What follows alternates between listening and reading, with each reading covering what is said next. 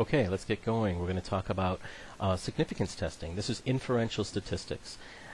Regression and correlation have enough little tools in the toolbox that we can get a little distracted just learning them all, and we don't realize that for all of them, or for most of them, it's just like the other stuff that we've been learning. There's an inferential part and a descriptive part. We've been talking about what you can do descriptively with regression and correlation, just how to describe what's actually going on in your particular data set, in your sample.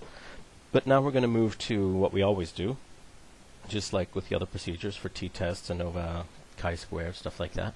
We're going to talk about some procedures for trying to come up with good estimates for what's going on in the population as well. Another way to say that is, how much do we trust that this model we built from this sample is reflecting something real, something that's going on beyond just this little sample? So it's the same question we have before. We know what we have in our sample. How much do we trust that this is coming from the population? How much can this tell us about the population? So you could think of what we've been doing so far as these four questions. First, this descriptive stuff. What is the best model for describing the relationship between x and y, between our two variables, in our sample? Just looking at our sample, not thinking about anything beyond our sample. And that's where we come up with the correlation coefficient. That's where we come up with the regression equation. And then we think, how good is the model? How well does that model fit the data? Now, this might seem like an inference thing, but it's not. This is still description. The model itself is just a simplified version of what's going on in the data, and it's never going to fit perfectly because it's overly simplified. There are reasons to do that, and they're very good reasons. A simplistic model can be very useful in many circumstances. But that's not the same as inference. This is still descriptive statistics, determining how well the model fits the data. And we use R squared and residuals and the R to kind of tell us how well the model fits the data. We're still just working in our sample. That model itself is theoretical, but it's not a population thing. It's just in our brains. It's just an abstract type thing. And we're saying, how well does this model that we've built fit this particular sample? So then we're going to talk about how we can use the model to do some prediction. Not in this lecture, but the next one, or a couple down the road perhaps. And then we're going to ask how much we trust the model. And we're going to do some statistical significance testing. So that's what we're going to talk about right now. We're going to talk about significance testing. We'll talk about prediction later because we don't always do it. It's not that common in psychology. So these hypothesis tests, we can test the significance of all of the pieces of regression. We could test the significance of A. In other words, the null hypothesis is that A in the population is 0, that the y-intercept is 0, and then the hypothesis, the alternative hypothesis would be that it's either greater or less than 0, so it's not equal to 0 in the population. But we don't usually care, because I mean, who cares? If you think about this, it rarely makes sense to care whether the y-intercept is 0 or not. It's just a description of what's going on. It's not better or worse if it's 0 in most cases. This is just in a few rare cases that we care. However, software will always test this for you. R will test this for you, and you'll always see. Now B, here we care, because B and R are the same thing. Remember, B is just like R in disguise. R is like super B. R is standardized B. B is R with its Clark Kent suit and glasses on. So if you test the significance of B, you are also testing the significance of R. If you get a p-value for R, it's the same as the p-value for B. So you don't test them both. If you test one, you've got the test for both. The software usually does all these things for you. It's pretty automatic. And I'll talk about the mechanics, but I'm not going to ask you to calculate that in this particular course. So what is the meaning of that kind of thing? Well, it's rarely of any interest to test a null hypothesis that A equals 0. But this is very interesting to test the null hypothesis that B equals 0. Because if in the population the slope is 0, in other words, the correlation coefficient is 0. If the slope is 0, then the correlation coefficient is 0. If the slope is positive, then the correlation coefficient is positive. If the slope is negative, then R is negative. So if the slope is 0, that means there is no association in the population. And we're just kind of whistling in the wind here. We're making a big deal out of nothing. We're making a big deal out of a relationship that showed up in our sample, but only because of some fluke of random sampling, which is what we're always concerned in. How likely is it, if the null hypothesis is true and there's nothing going on in the population, and for correlation that means if there's no correlation in the population between X and Y, then how likely is it that we would see the data that we see here? If there's a high likelihood, then we don't want to trust our data. So if b is not statistically significant from 0, your model is not a very good model. Don't use it for things. Don't trust it. So now we're going to move on to talking about this concept of population correlations. Check out this graph.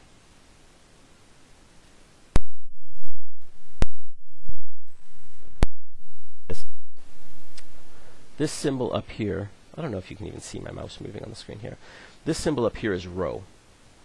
Rho equals 0.95. There's rho equals 0.7. Rho means population correlation coefficient. There are two. Each variable has a sample and a population version, right? So if the values in the sample of x can be correlated with the values in the sample of y, well then if you had all the values of x, there would be a particular correlation with all the values of y. It wouldn't always be a strong correlation. It wouldn't always be a weak correlation. It would be whatever it is. It would be the actual relationship between x and y in some true population type sense. And so I tried to simulate that using R, and I think there's something like 100,000 or 10,000 data points here or something to say this is what a population would look like. This is what a correlation coefficient of 0.5 looks like. You can see we're getting close to a shotgun blast. We're getting close to a shapeless blob here. 0.5 isn't as strong as we sometimes think in the social sciences. 0.3, that's looking pretty blobby to me. 0 is just a circle. Now I don't know if this monitor resolution is doing the right things to make that a nice circle, but here, hang on, maybe I can force it to. Well, according to my monitor, it's the right resolution, but I don't know if I trust it. Anyway, this should be a circle. This should be a nice circle, just blob in the middle of your screen. Now, negative 0.3 is a little more ellipsoid, negative 0.5, negative 0.7, negative 0.99 is very nearly a line. Now, the first time I showed this a couple of years ago, after I was very excited that I made all these slides, one of my students asked me to do this really fast and said this would be really great for a rave at a nightclub. Said this would be really great background to dance to. I don't know, I think I can see it, yeah. Maybe some 1980s techno pop. Alright, so the big question as always, which of those populations did our sample correlation come from? So in correlation and regression, which population correlation, which pattern of association between population variables is reflected in our sample? So our sample is telling us about what's going on in the population. What relationship in the population created the relationship we see in the sample? Same question as before. We look at something in our sample and say, where did you come from? You just showed up on my doorstep. Where did you come from? Same as before. I think of samples as like little lost kittens. We have to figure out where they came from. So, let's think about this a little bit. About these significance tests. The null hypothesis is important to think about. It takes a little bit of a mental leap, a little bit of mental practice to kind of get this in your head. If the null hypothesis is true, we're always going to have a null hypothesis, rho equals 0. So if the null hypothesis is true, then whatever we see in our data, in the population, there is no correlation. So this is what the correlation looks like. So let's look at what happens, how it's possible that there could be no correlation in the population, and yet we could see a correlation in our sample. So what you're seeing here, I hope you can see the gray. If you can't, there should be bazillions of little gray dots all over here and a few dark red dots. I think there's like 100 dark red dots or something.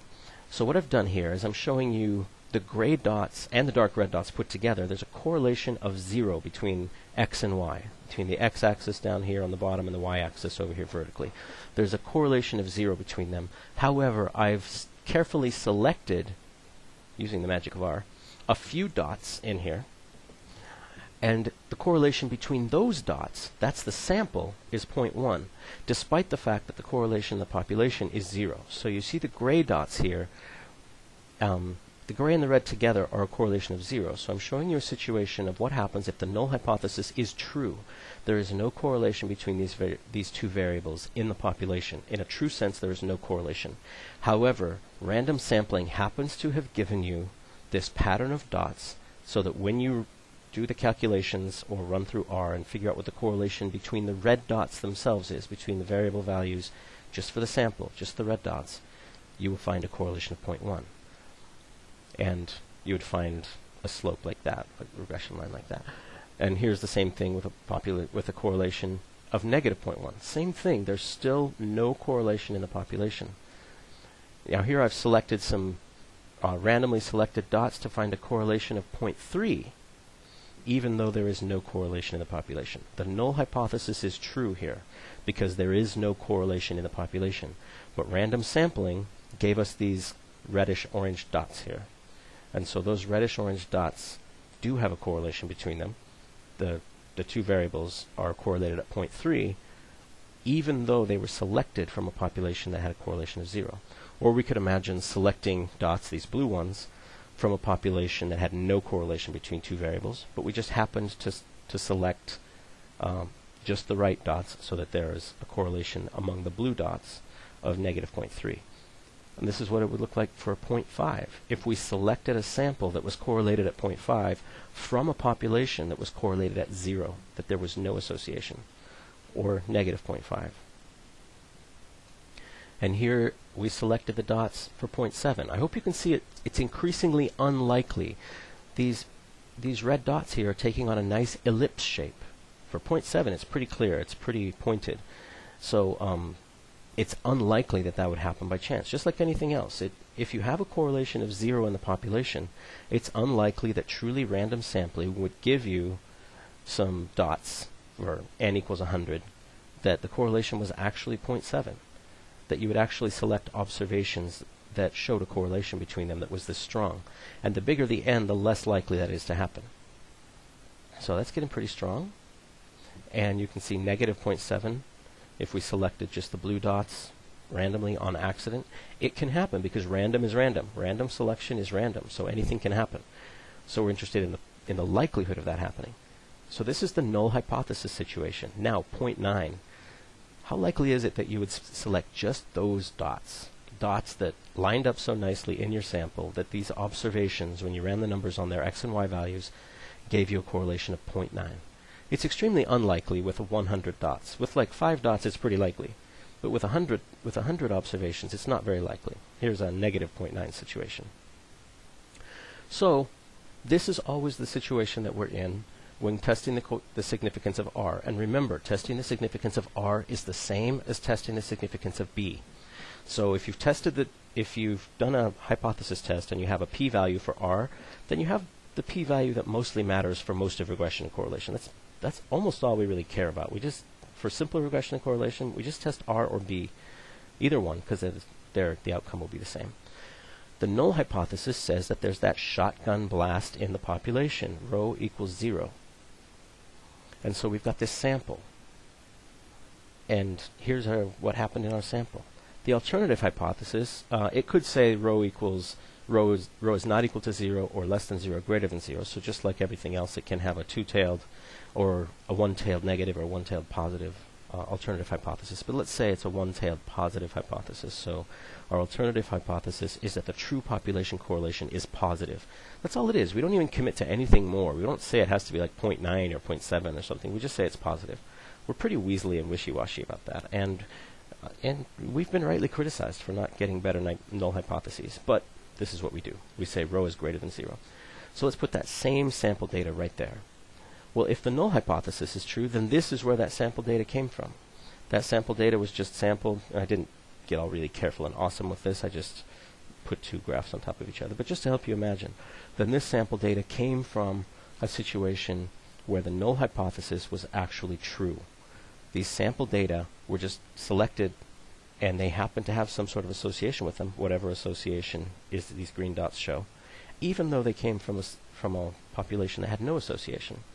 Whereas if the alternative hypothesis is really true, now I picked some correlation like 0.7 or 0.6 or something like that. If there is an association, then these green dots come from something that has a positive association to it. So we have to decide which is more plausible. Do our green dots, are they more likely to have come from this population or this population? And we're going to do that reverse logic where we don't really answer that question. We just say, if this shotgun blast null hypothesis population on the left is really the truth of where these dots came from, then what's the likelihood that we would have seen these dots, that we would have gotten a correlation coefficient this strong in our sample if there's no correlation in the population? And then if the p is less than 0.05 or 0.01 or something, then we reject that hypothesis and we say, well, the situation on the right must be what's happening. So the null hypothesis is almost always that rho equals 0.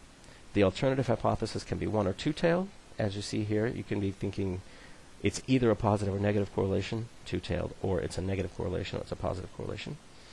And R has such a weird distribution that you have to kind of transform it before you can test this, but as soon as you transform it, everything gets super easy. It's just a really simple t-test. It's simpler than any t-test you've done so far, actually. You have to do essentially like a tenth of the work of a normal t-test. The degrees of freedom are always just n equals 2, and you can plug it into one big formula. Now I give this to you even though we're not going to do this calculation in this class. We're out of time. Maybe next year if we have some more time, but not right now. I just want you to understand this is very, very easy. Look, there's only two things in that formula.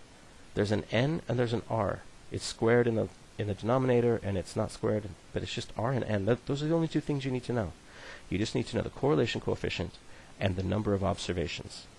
And that's it. You calculate t, and then you just use a regular old t-test, and you just look up your t-value, and you look it up for n minus 2 degrees of freedom, whatever that is, and for your alpha level, whatever that is, and for one or two-tailed, just like you did for all the t-test stuff. If you can do a t-test, then you can do this 5 times. This is so easy. But remember, we're not going to do this in this class right now. Maybe next year. So we test the significance of R because there's a sample value, which is an estimate of a population value. The test looks just like this. We have an estimate in the sample minus the null hypothesis estimate over the standard error. Like I said, don't worry about the details, but it follows the same pattern we've seen so far. And once you've transformed R into a t-value, then you can test everything in the t-distribution. So I'm just almost copying and pasting graphics from back in the t-test chapters. The standard deviation of this distribution. This is the distribution of all possible correlation coefficients that could happen if the null hypothesis was true, if there was no correlation in the population. But all those correlation coefficients have undergone that little mathematical transformation to turn them into t-values. So the standard error is the standard deviation of this distribution, of the t-value of R. So the null hypothesis, as you see in this row, if I didn't make it too faint, way over on the left, the null hypothesis says that there's no correlation in the population, and yet somehow you ended up with a strong negative association. Or if you go a little further right, the same thing. You've got no correlation in the population. All these little graphs are the same gray shotgun blast. But then as you go from left to right towards the center, you see that the null hypothesis is saying there's no correlation. But if your R value, T value falls at these points, then what must be happening is that you just happen to select some random points that gave you that kind of a correlation. And then from the center out to the right, again, you're having a stronger and stronger correlation in the sample, despite the fact that there was no association in the population. So this entire row that you see here, H0, is what must be happening if the null hypothesis was true, depending on where, left to right, on this graph, you find your results. The alternative hypothesis, I'm playing a little fast and loose with null hypothesis testing here, but you can say the alternative hypothesis is that one of these distributions actually describes what happens in the population here. So our null hypothesis is that t-value of R is 0 in the population, and it's let's say it's a two-tailed test. We put our t-values for R critical. Now, if we have a value way over here on the right, then this must be what's happening. So we've got this in our sample. We find that GDP growth after economic aid in this example, the correlation value is 0.52, and we have this regression equation, negative 2.05 plus 0.24 times the aid in billions of dollars equals GDP growth of countries. And our observations are a bunch of different countries, these dots you see here in the plot. So there's our association. There's the best fitting regression line. Our correlation is 0.52, so we turn that correlation of 0.52 into a t-value. If our observed t-value is over here, then we reject the null hypothesis. But what if our observed t-value was here? What if the correlation was only 0.18? Well, then we would not reject the null hypothesis. It would not be a strong enough correlation for us to reject the null hypothesis. What about here? I have a different correlation there. Now the correlation is negative 0.23. Well, not quite. We wouldn't quite reject the null hypothesis if this was our data. Same hypothesis and everything, but we wouldn't reject it if our data didn't give us a strong enough correlation coefficient. But let's say there's a nice strong one. Look at how well that line is fitting those dots. So our correlation is negative 0.76. We have a very strong correlation, and we do reject the null hypothesis. Our t-value is like, negative 4 or something like that. So this is kind of the way things work. The strength of the correlation coefficient, which is also the strength of B, just transformed, determines whether you have a significant result or not. So we're not going to do this in class. R does it for you pretty instantly. And remember, there's always a test. It's always your sample estimate minus the null divided by the standard error. Remember, R does it for you. Remember, the results of testing the significance of B are the same as the results of testing the significance of R. Although, if you want to do this by hand, doing B, you actually do some different math, but you will end up with the same p-value. So it doesn't matter which you test, B or R squared. You can test that too. It doesn't matter. The significance will end up being the same, the p-value. So our output, if I tested the regression of y on x, so x predicting some y, I didn't give these variables names except x and y. This is what you're looking for your intercept, as we've seen before. That's A, and this is B, the estimate for the coefficient or estimate that's on the row for whatever the independent variable, the predictor variable is named, is B. And then down here you see the t-value for the significance test of B, which is the same as the t-value for the significance test of R, and the p-value. So very, very small. That's the smallest that some R distributions can recognize. So 2 times 10 to the negative 16th. You could just look at the little asterisks. Check it out. 3 asterisks. Awesome. Statistically significant. So the correlation between those two things is statistically significant. That asterisk means less than 0.001. The p-value is fairly small. So there's also a test for A, but we don't really care.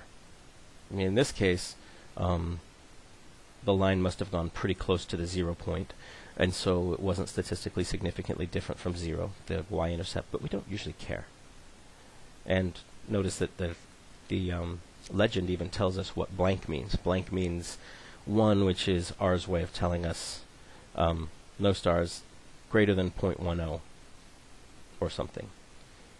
So anyway, what happens to the significance R of R as the sample size increases? You should be able to figure this out, but let's just go through it anyway. It shouldn't take too long. There's the degrees of freedom for the t-critical. And it's also in the numerator for t-observed. So here's n equals 18. It's a very strong correlation coefficient. Oh, it's a capital R. Why did I do that? So if we calculate this out, you put 18 in the numerator there, and that gets multiplied eventually. You have a t-observed of negative 7.06. So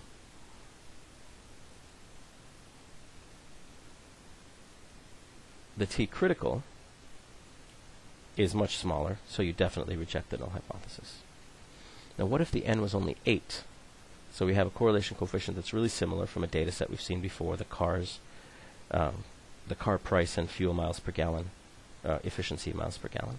And when you test this significance, now you only have an n of 8, t observed of negative 3.79, and with this smaller degrees of freedom, you have to look at a different t-critical, and if we chose alpha equals 0.01, we wouldn't quite make it. Oh, yes, we would. We would barely make it. So sample size, as everywhere else, makes a big difference. If you want to find statistical significance, get a big, big, big sample. This is the lesson with pretty much everything. Now let's do a quick review. There's a few more little lectures that I'm going to try and get done for this class, but let's just do a quick review of some of the stuff we've got going here. We first try and find the best model of our relationship between x and y in our sample. We're going to use a linear equation, which is all we learned for this class, although there are lots of curvy and funky models out there. If the conditions are met, we create that linear equation or a line on a graph, and that's our model of our relationship. It's a simplified way of understanding our relationship. We find B for that, we find A for that, we interpret B and say for every 1 unit increase in whatever, we expect blah blah blah change in whatever. So every once in a while we interpret A, but that's kind of rare, only if there's a good reason. So once we've got that model, we've described the relationship in the data, and we've given it kind of a simplified model. We've usually calculated R. And R squared are what tell us how good that model is. So B can't really tell us how good that model is. You need to standardize B and turn it into R, or R squared even better, because it's easier to understand, and determine how good that model is for describing what's in our data. The closer those data fall to a straight line, the better the model is at describing the data. And so if you have small residuals and a big R and a big R squared, you have a really good model, a model that describes the data well. If you have small R squared, and big residuals, then you don't have a very good model. Now sometimes we use the model to predict new values, which we're going to do in a different video lecture here. If the model fit is good enough, we do that. If it makes sense to do it, we do that. If we need to, we do that. But sometimes we just really don't. We need to be careful of extrapolation. And then we almost always go to this point. We calculate confidence intervals of F or B or R, and we perform a significance test for B or R, and then we're usually pretty much done. So that's regression in a nutshell. As you've seen, the nutshell contains quite a lot of little chunks, and I hope you're still with me for the next one.